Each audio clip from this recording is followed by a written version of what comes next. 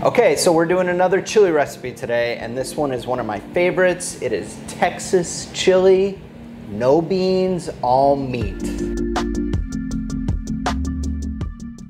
The star of this chili is tri-tip steak. We're using a really nice cut of meat. We're not using just chuck stew meat. This is like a quality steak. This is what makes this chili so good.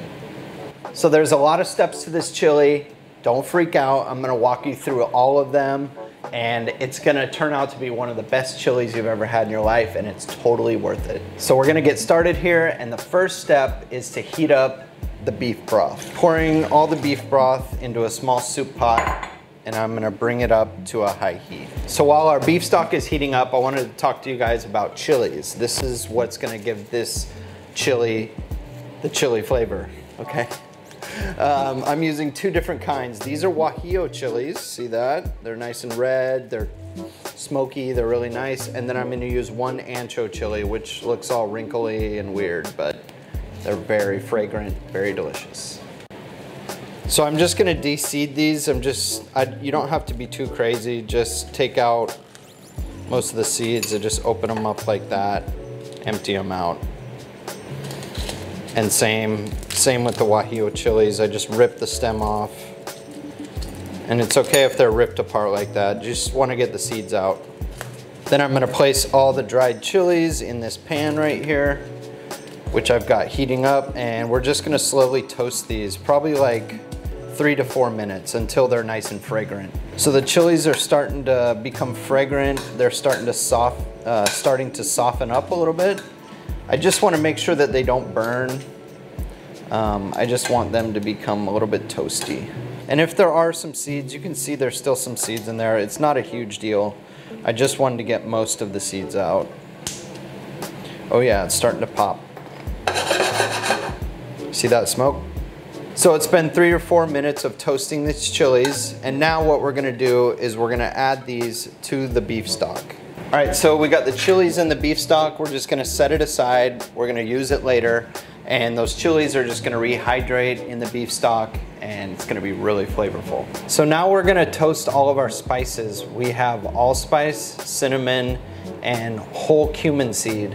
And we're gonna toast these just like we did with the chilies in the same pan. They can burn very easily, so you gotta be careful. So you just wanna keep the spices moving so they don't burn. This is gonna take probably about 3 to 4 minutes.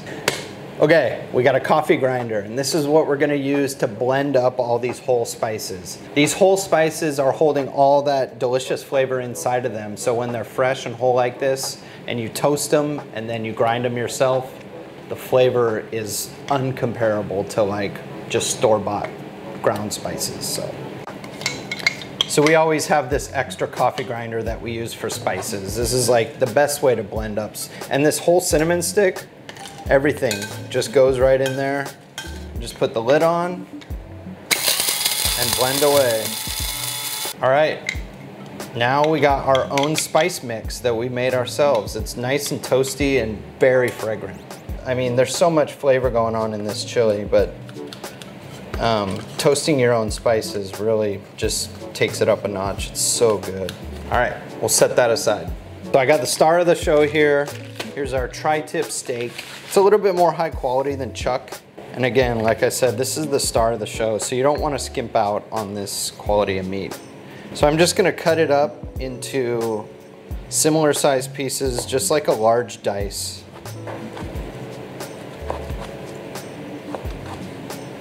All right, so there's all of our steak, nice and cut up, big large chunks. So I've got my large chili pot here. It's over like medium-high heat. I'm gonna add the butter, and then I'm just gonna add the beef.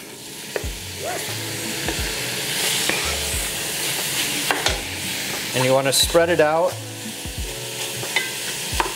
And we're just gonna allow it to brown. I'm gonna add the salt and the black pepper.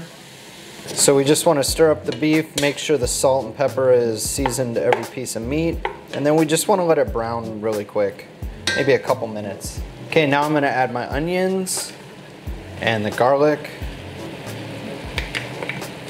and stir that up. and saute that for a minute or two. Okay, now that the onions and garlic have been mingling and sauteing a little bit, I'm gonna add our spice mix that we made.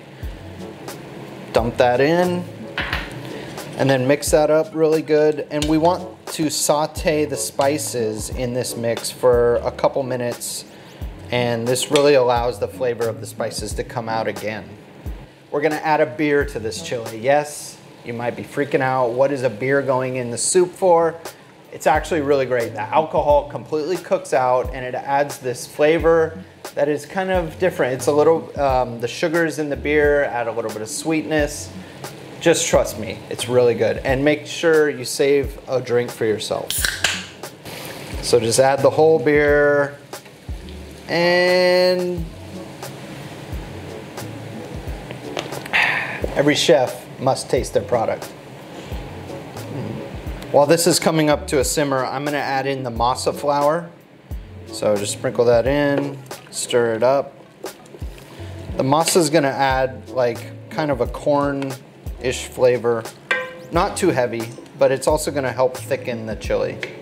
Okay, so now another step. Remember that beef stock that we put the chilies in, did all that stuff? We're gonna pour this into a blender and we're gonna blend it up till the chilies are incorporated and it's nice and smooth.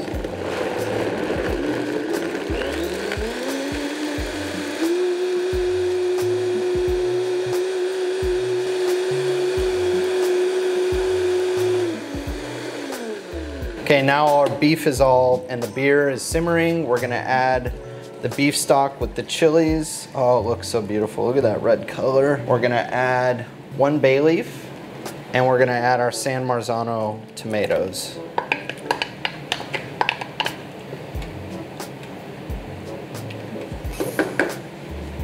All right, so all of our ingredients are in this pot, which is a good thing. Now, it just takes time. So this chili cooks for a really long time. I'm gonna put a lid on it. I'm gonna move it to the back burner and we're gonna simmer it on low for 3 hours. So we got our timer set. You do wanna come back and check it every once in a while, maybe every 30, 45 minutes, and give it a little bit of a stir. Make sure it's still simmering and it's not over boiling or anything like that. Remember to keep it on a low simmer and slow and low. That's what you want. Okay, our 3 hours is up on the Texas chili. Let's take a look. Oh man, look at that. All the beef is nice and tender, but still it's not falling apart.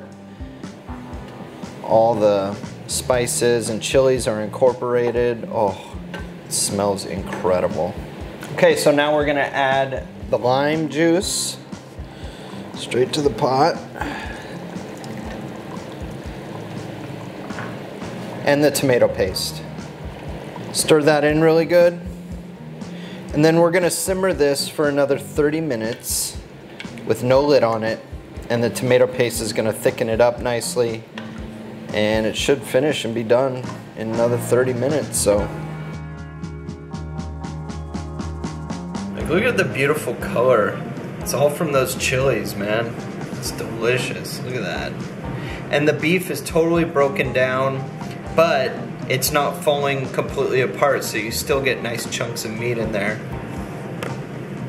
And there's no beans or no nonsense to get in the way of the meat. It's just like Texas in a bowl. So the first thing you notice about this chili is the smell, is the spices, that allspice, that whole cumin that we toasted ourselves. It really sets it apart. It will just, the fragrance is so amazing. It's hard to describe, but let's give it a try. See how this tastes.